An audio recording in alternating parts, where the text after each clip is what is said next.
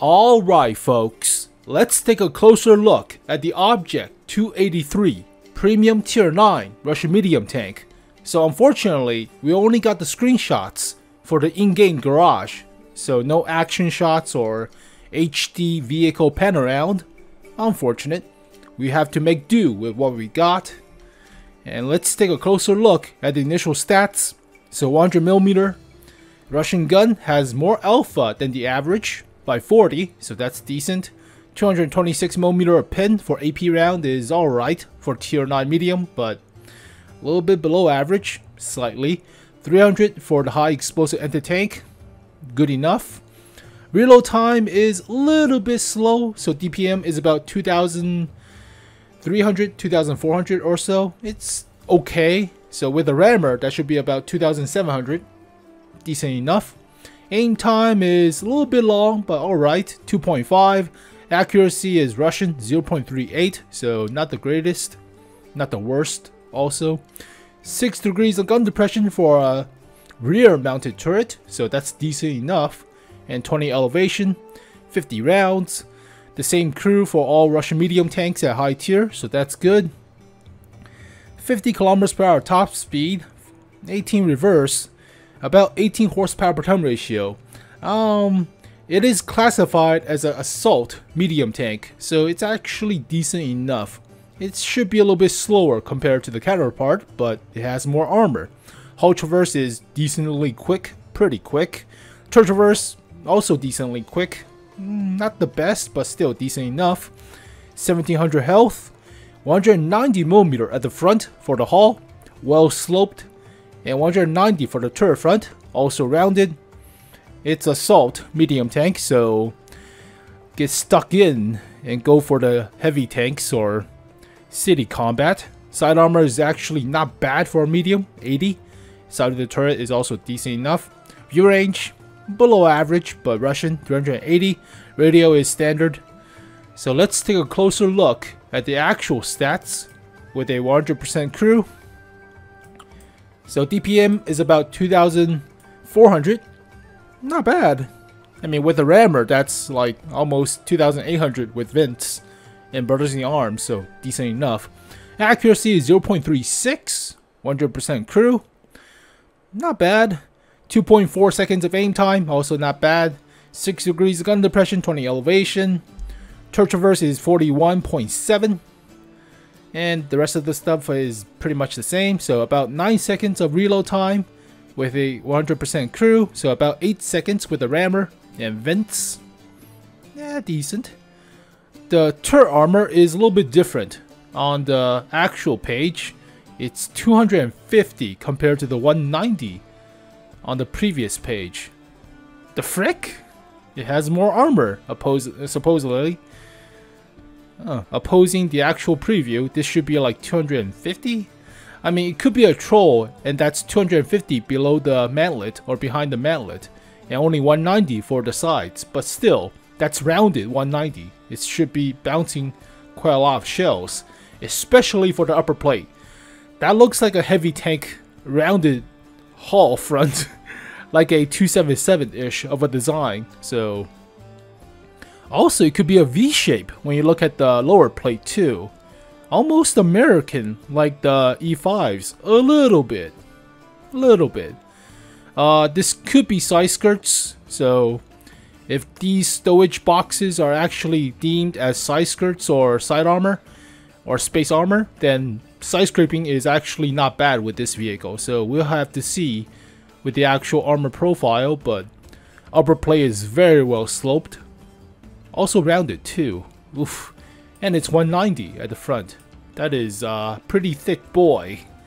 So I think this could be a decent assault medium tank. Now the only downside is the rear mounted turret, so that gives you a lot of problem with terms of hull down, but 9 degrees is alright.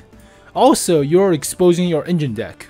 So what happens is, if you're face hugging a tall vehicle with gun depression, they just jam shots into your engine deck and knock out your engine, or just penetrate, overmatching the roof of the hull, which is also not good. So you should stay at about 200 meters or 100 meter or more So don't stay face hugging into tall tanks with gun depression like the 𝘔100 or something. But mobility wise, about 18 horsepower per ton ratio, top speed of 50, hull traverse is pretty quick. Camo is actually not half bad. It's not as good as a 430 version number 2, but this is classified as assault with the pentagram or pentagon. So it's not a sniper medium tank. So it is more like the original 430 version number 2 before they nerfed it into a sniper. View range is average-ish for a Russian, below average for the standard. Health is also a little bit below average, but that's alright. Oh, well, it is like the traditional 430 version number 2. Let me take a closer look at this little thumbnail. Yeah, that is a rounded and sloped upper plate. I mean, it's like an almost V shape. Holy crap, that is pretty good. But 430 version number 2 was a traditional assault-ish of a rear-mounted turret medium tank. It had a lot of effective slope armor at the front, but they nerfed it. They nerfed the armor to 80 at the front now. It was about 130 or 120 well sloped at the front or so. They nerfed it.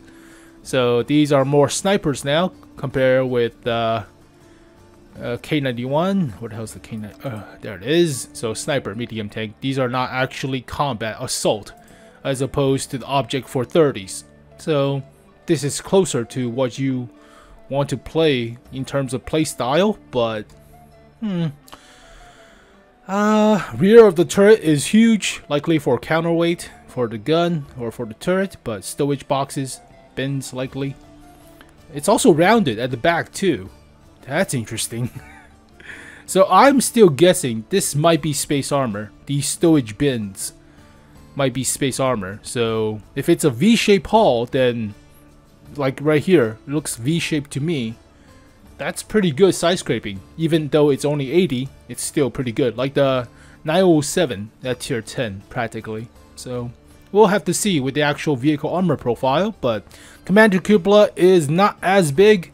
There is a ridge for it, so you could get pinned if they shot into your turret roof, but small target.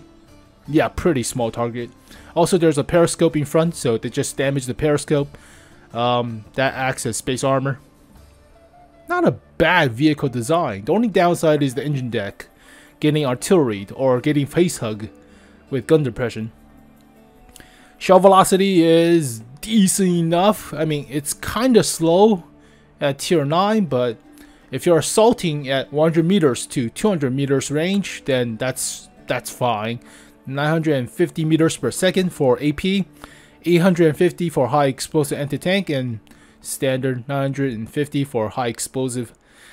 It could be better, but yeah, reminds me of the Japanese guns or Chinese guns with low shell velocity for high tier. So it's workable, but just take your shots carefully if you're trying to snipe across the map. Yeah, and lead your shots a little bit. Nothing out of the ordinary. Let's take a closer look at the stats. Health could be better, but that's alright. It's not an E50 or chunky boy, so nothing to complain. Camo is about the same, I think, as the 430. So default camo is 15. Let's see, default camo for the comparisons. It has worse camo than a stock. Really? 430 has better camo than the 430 version number 2. What? Already configured. I turned off everything. Like, I turned off all the crew skills, all the equipments. Surprisingly, this has 19 camo. Disney has better camo than the Bat Chat? That's insane. That's unexplained. Let's take a closer look at the Bat Chat just to be sure. So Bat Chat, I'll turn off my crew with a bunch of skills. I'll turn off all the equipments. It has better camo than the Bat Chat. What the hell? Huh. The 430, the normal tier 9 has better camo than the Bat Chat. That's surprising. So 15 is alright. It's a little bit worse than the T54, but it's still workable. It's not like a Sherman or a Patton. Patton usually have about like 11 or 12, which is kind of bad. So let's see. Give me the Patton, frontline Patton, so I don't have to configure the stats. It's about 11, 10.5. It's pretty crap. So camo is actually decent enough. I mean, it's not as good as the normal 430, but that's surprising. View range, average, 380 compared to 380, 390, 400 for the snipers, 400 for the Batchat, yada yada. No comparison to the Patton, obviously. How much would I feel about this vehicle? Well, it is assault gun, assault tank destroyer, so like the 430, but rear mounted, so better side scraping. Maybe the side skirts will help, or space armor for the sides. Nothing out of the ordinary. It is a premium, so makes more credit and crew XP. 226mm pin is not half bad, so you don't have to resort to gold spamming with this vehicle. 360 alpha is also decent, so big chunk. You don't have to expose yourself too often. Let's talk equipment. It's like with the... I wonder if this is classified as assault. No, versatile for the 590. We already covered this thing, but it's a little bit different for the last slot in terms of the field modifications. So assault gun or assault medium tank. First of all, this is obviously penalty to damage ammo rack or this gun. Nah, that's, you have the repair kit. That's no need for that. So always go for the light alloy mounting kit, even though you don't need it since you have already fast hull traverse speed or gun traverse speed. But it's up to you for this one. This is really weird, since normally you just pick this one to have better hull traverse and turret traverse speed, but it already has like 50 degrees per second for the turret traverse or hull traverse and 40 for the turret traverse. It's already good, but having more doesn't hurt, right? Second modification is aim circle size or dispersion. So this is the grill 15 terms of modification. So you could have pretty good accuracy, but if your dispersion is garbage, then it's practically useless. So always go with better dispersion. Always go with, you're moving the gun around and trying to adjust to targets. Always move the gun around. Better camo or better reverse top speed and suspension repair. Since it's an assault gun, since the camo is average, it's good, but it's not that good. So I'll choose better reverse speed and better repair speed for the tracks. And finally, aim speed or vehicle hit points. Now vehicle hit points doesn't really matter that much. For the Object 430, baseline hit points is 1800. With the buff, 60 more hit points at the cost of 0.07 aim time. I mean, these two are very, very negligible. I mean, it's practically minimal. I mean, do you really need that much aim time? So technically having 60 more health is a big difference if you're at the break point of your death or life in terms of aspect. So technically you could have more health, and I'll probably choose more health over like 0.07 seconds of aim time, so that doesn't really matter that much. But it's a weird choice. Alright, so that's practically it for assault medium tanks. But how much would I rate this vehicle? It's all about the armor, so armor is a big factor, and aim time accuracy is not half bad. Same goes with DPM. Put a rammer on this vehicle, rammer, optics, likely turbocharger as well, so make it a little bit more versatile. If you feel the accuracy or aim time is not good enough, then put vents as this slot, but I will choose optics over vents any time of the day. I'll probably choose turbocharger over vents, but you could choose one of the which. Also rammer. Rammer is the given. But how much would I rate this vehicle? It's decent, and we have to see the armor, but it looks very well sloped for the upper plate, especially for like the peak or beak right here. That's very well sloped, and it's rounded, and it's 190, so it's like a heavy tank hull, but it's a medium tank. It could have side skirts or space armor for the sides, so that could act as additional armor. I would say like a 6.5. It is a premium still too, so it makes more credit and correct XP, but for now, we already have a few lined up in terms of premium or tier 9 offerings for next year. So for battle pass or for just premium selling, we already have the Object 590, which is auto reloader of a T54 practically, and the forward mounted K91-2. This is a premium, whereas the Object 590 is not a premium, so there are choices, but this one's a sniper compared to the assault, so armor is not as effective, obviously, and less health, but more mobile, logically speaking, and a little bit more view range, better camo, yep, less health. As for the 590, DPM is not the greatest, but it's an auto reloader, so 3-round clip.